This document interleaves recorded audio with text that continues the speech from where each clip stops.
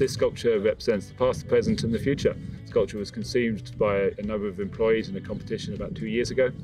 And through their thoughts and the artistry of Katie Ventress, a local artist, they created this fantastic piece of artwork.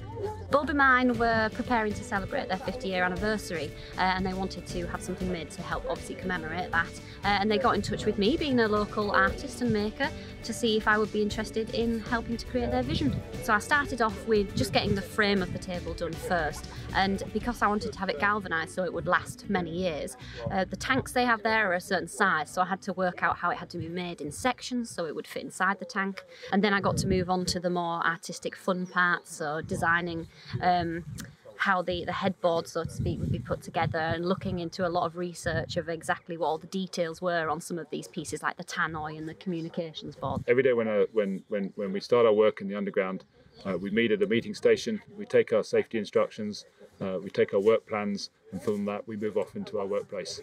Also, during the course of a shift, the teams will sit, take food, take stock of the day, look at how they're performing from a safety perspective, or they're performing from a production perspective. And it's at these very benches underground that the work life is prepared and it is reviewed and it's carried out. This is about East Cleveland. This is about a great employer coming in here and work for everyone that we've got here. And it's now part of our heritage here, and hopefully it's going to stay here for a very long time to come. All local people employed, and we've actually got generations of people. So it's fathers, sons, daughters even doing that.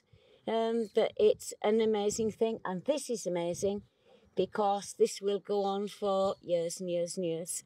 Hopefully this piece will stay here for many years to come.